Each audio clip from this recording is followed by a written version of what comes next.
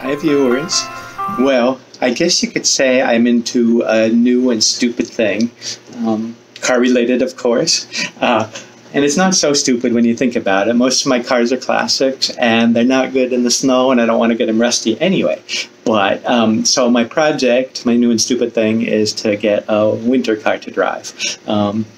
First I was thinking get another old car that I'm not so worried about, but then I thought, well, it's winter, all my nice cars are parked, what do I care? Get something nice for as cheap as I can, and save some money and then resell it in the spring for more than I bought it for. What could go wrong, right? That's my plan.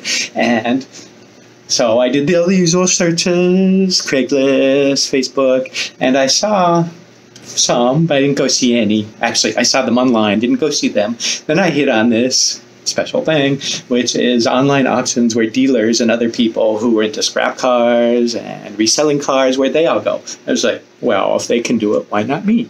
So that's what I'm doing. And here I thought I'd bring you in on the process, and then you can all do it too, or not.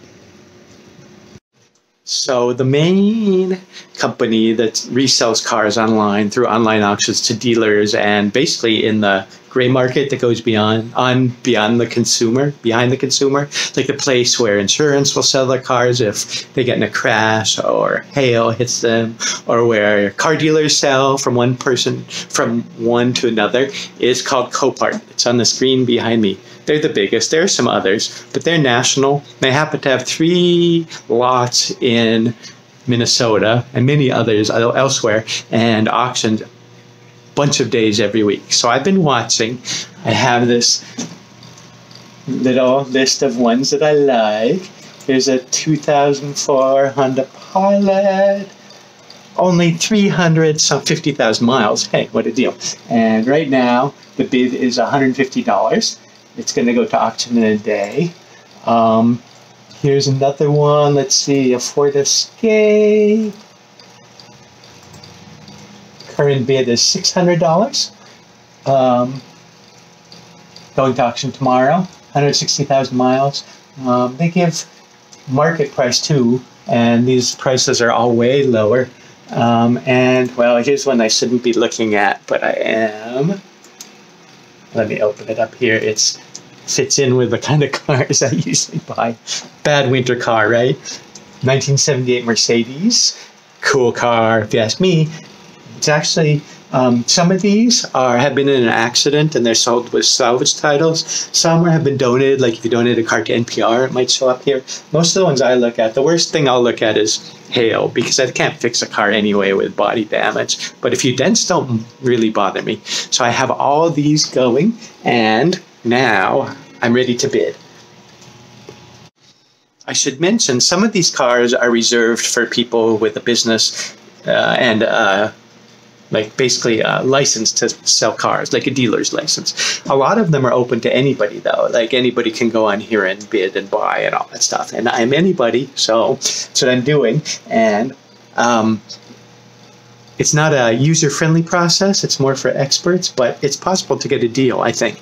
I bid on one car already. It was, well, it was a Honda Pilot, and some of the cars they'll sell outright for whatever price is the end. Some have to get approval from whoever the owner is. So that's what I'm doing now. The one that I bid on was a donated car, and I bid $600, and the seller wouldn't take that price. So that fell away. Now I'm waiting for the next auction. I'm going to bid on a few more. So I got the auction up. Here's how it goes. It goes really super fast. And music goes, and you can see them bidding right there. It says where you're from. This car, I'm not interested. I'm not bidding, but it's going up and up. That's way over my price. My limit for a car for the winter is $600. And then once you've applied and gotten online, you have a bid limit. And mine is about $2,000, even though I'm not planning to spend it, unless I get super tempted. You get $1,000 to start. You can put a little extra money down and then get a multiple of that. So I'm at $2,000, and here's the bid going. And when it's my turn, I'm going to bid and see what we get. All right, so here's what I'm interested in.